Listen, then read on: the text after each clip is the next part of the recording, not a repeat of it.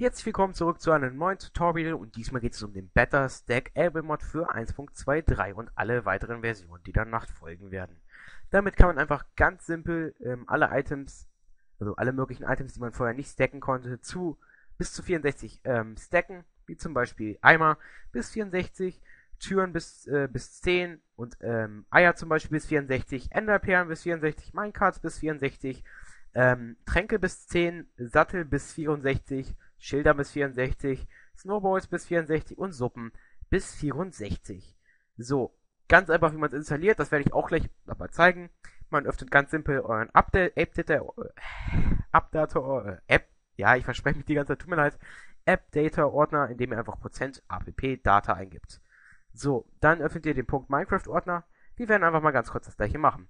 So, wir sind jetzt hier schon da. Ich gehe mal ganz kurz zurück. Wenn ihr app-data eingebt, ich verspreche mich die ganze Zeit, das ist schon das dritte Mal.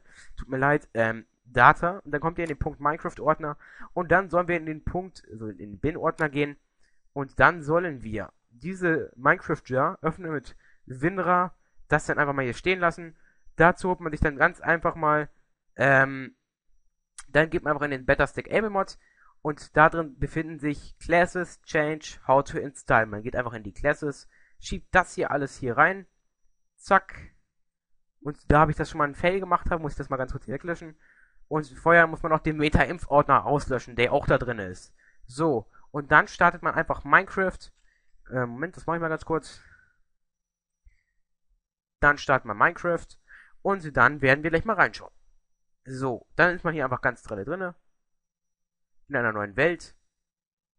Geht dann hier rein und kann dann zum Beispiel mal testen mit den Eimern, dass man sie einfach stacken kann. War vorher nicht möglich, jetzt ist es auf jeden Fall möglich. Was war denn noch nicht möglich? Ich glaube, hier kann man alles stacken jetzt.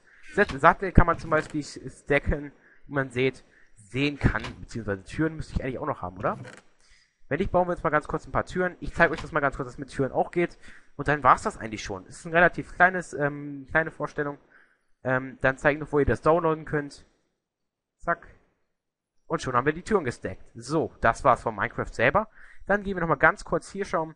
Oh ne, das war was anderes. Dann geht man nochmal ganz kurz hier schauen, so wie ihr es runterladen könnt. Das steht hier unter Downloads, Boiler öffnen, auf upload.to. Da drückt ihr einfach auf Download und das war's. Wenn ihr damit irgendwelche Probleme habt mit dem Download, meldet euch einfach bei mir, dann lade ich es woanders hoch. Das war's von dem Tutorial. Ich weiß nicht, was heute los ist, aber ich verspreche mich.